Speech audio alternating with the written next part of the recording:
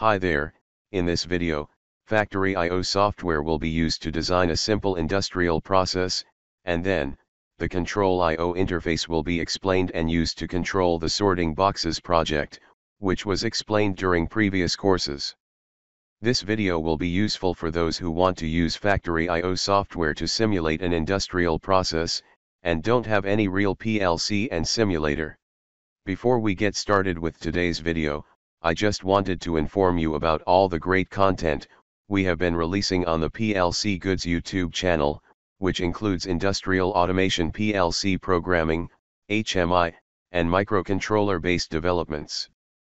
My name is Syed Reza, and if you enjoy this video, I would appreciate it if you could click the subscribe button as well as the notification bell, to receive the latest and the greatest content I will be posting through the channel. Alright, let me run Factory I/O software.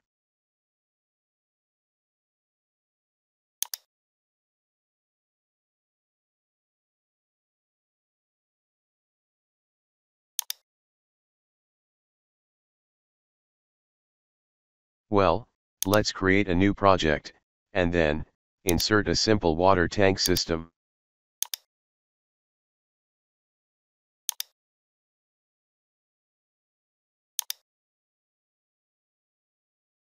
As you know, the tank has two modes. Let's select its digital mode. In this mode, the tank has only two simple valves for filling and discharging. Note that, these two valves have only two states, close and open. So they can be controlled by a simple digital signal.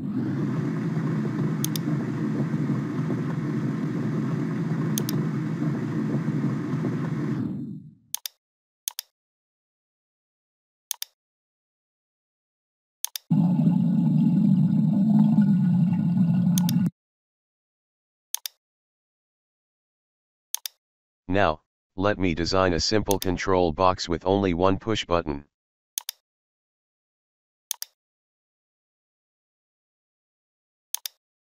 Remember, to change the height of the equipment, the V key on the keyboard must be pressed.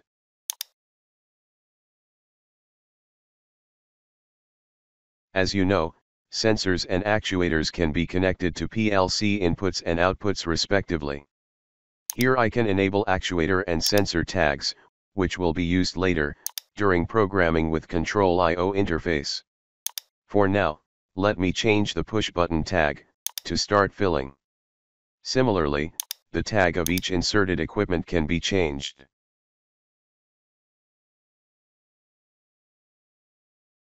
Alright, I've designed a simple water tank system with one push button. Now, I must determine how the system must be controlled. So, let's select the drive item under the File menu. As you see, here are some famous PLCs, and standard network protocols, that can help us to connect Factory I/O software, to controller devices like PLCs.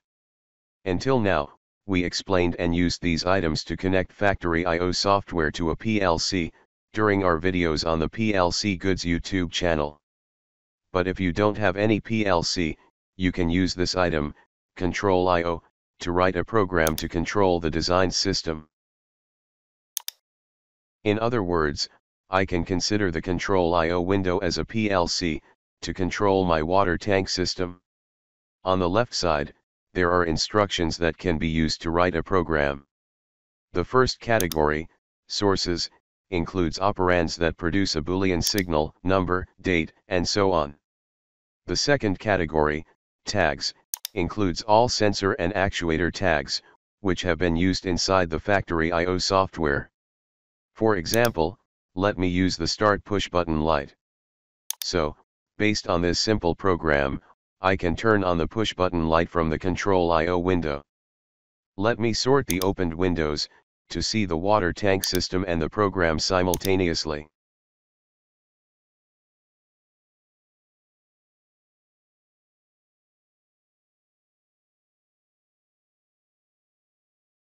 Now, I can use the inserted bool instruction, to turn on the push button light.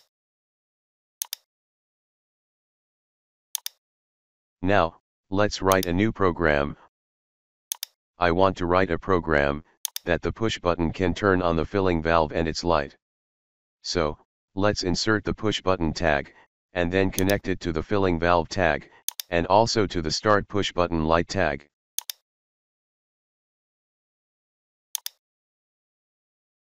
Well, like the previous program, let me use a bool instruction to open the discharging valve. Again, let me sort opened windows, and then test the program. Based on the program, I can use the push button to open the filling valve, and also turn on its light.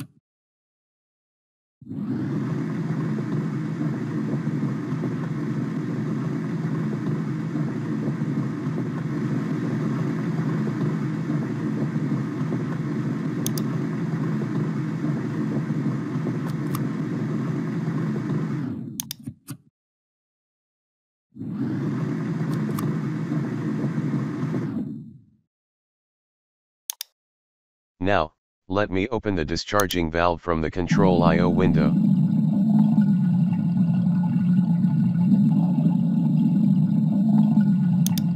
Okay, let's do a more practical project. The box sorting project, which was described and used during the previous courses. If you remember, here are two sensors. The first one detects all boxes. It can be used to count all of them. The next one can only detect large boxes, which must be pushed on this conveyor by the pusher. Note that, these two sensors determine the pusher arm state. I will use this one, to detect when a box has been pushed completely.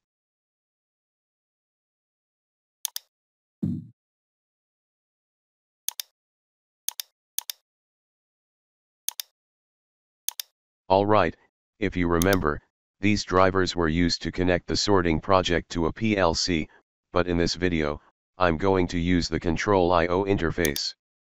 So, I won't need any real PLC or other simulators. First, let's write a simple program to turn on and off the belt conveyor, with the start and stop push button. As you know, the SR instruction is a common instruction to write a PLC program, to turn on and off an output. I can find it under the function blocks category, and then the logical list.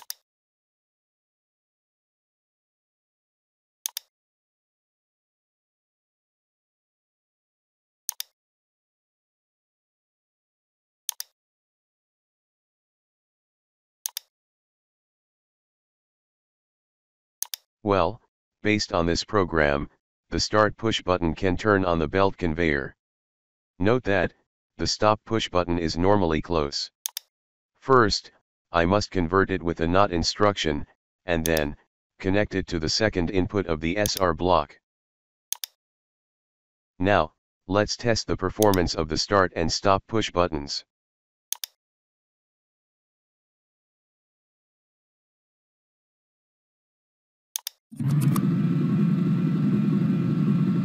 Well, the start and stop push buttons have turned on and off the belt conveyor successfully.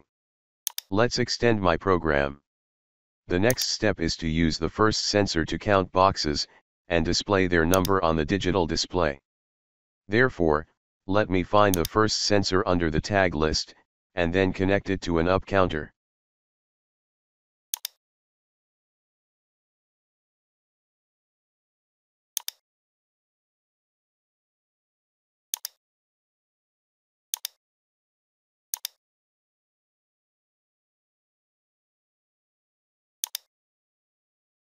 Well, the next input resets the counter value, so, I connect it to the start push button, to reset its value at the beginning of each start. Now, let me use a large number for the third input, as the preset value. After this value, the first output will be enabled. But I only need the counter value. So, let me connect the second output, to my digital display.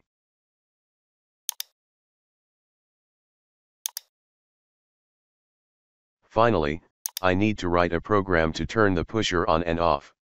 Again, let's find and insert the SR instruction.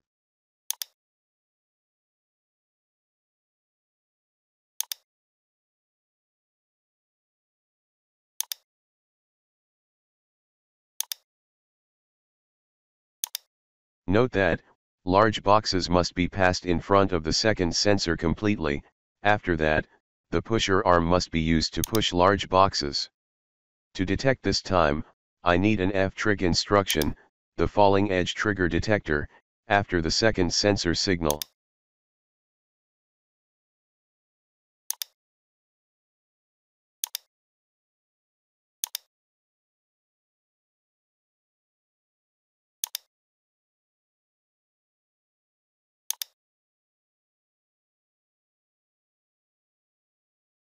Finally, let's use the front limit switch to turn off the pusher. Because after each pushing, the pushing arm must return to its original position. Alright, I've completed my program. Now, let's run the program, and also sort opened windows, to have a better view of the program and the design system inside Factory IO software.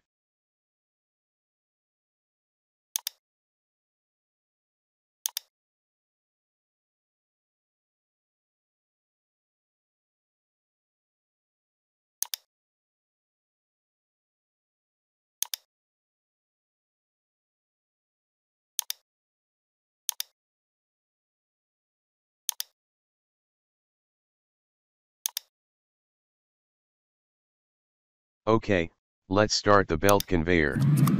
As you see, the number of all boxes can be seen on the digital display, and the pusher pushes large boxes successfully.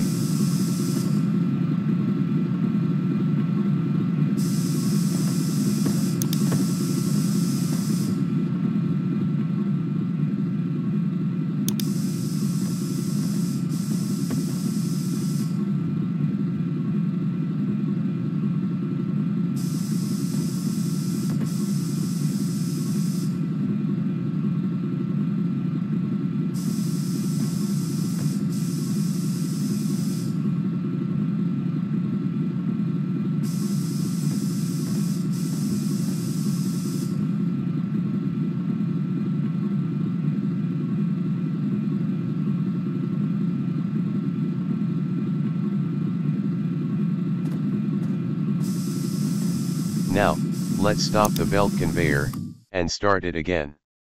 Based on my program, the counter value will be reset by the start push button.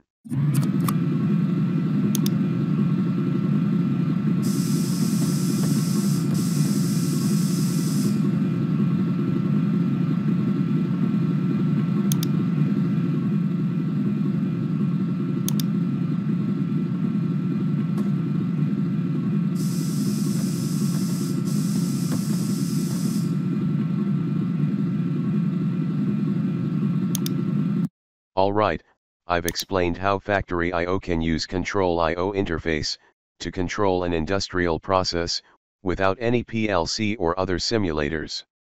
Note that, on the left side, the memory list can be used to save different data types, and also we can use other instructions under the function block category to write a more complex program. Here are usual PLC instructions like counters, timers, PID controller and so on. If you remember, we can add comments to PLC programs. Similarly, I can add a note to my program and add necessary comments to my program.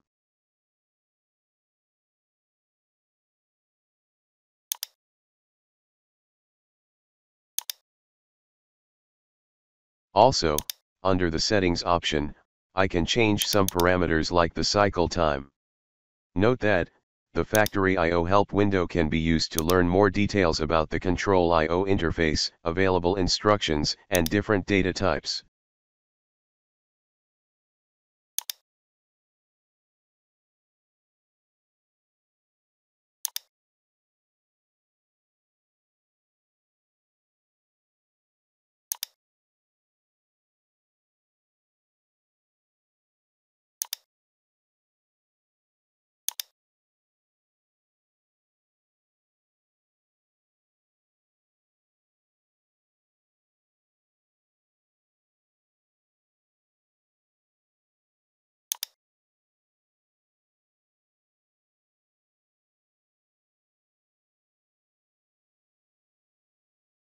Okay, I hope this introduction to the Control I/O interface can help you to simulate industrial processes and learn the various logics, which are commonly used for real PLC programs. Especially if you do not have a real PLC or simulator. Thanks for watching my content. If you have any question on this topic, make sure you leave them in the comment section below, and if you can spend a few seconds of your time liking as well as sharing this video, if you enjoyed it, that will mean a lot to me. If you have any suggestions for the channel, such as what kind of hardware or software I should be covering, then make sure to leave that in the comment section. See you next time. Bye bye.